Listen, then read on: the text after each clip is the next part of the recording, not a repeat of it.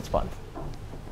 And the next example, the group did, again, a very good job here. We got to be a little bit careful, though. We have 1 over 4x plus 3 over 4x. Again, they have common denominators. So this is what I'm saying. You start with something you know, and you just keep on applying it. Guys, the denominators are the same. It doesn't matter what the denominators look like.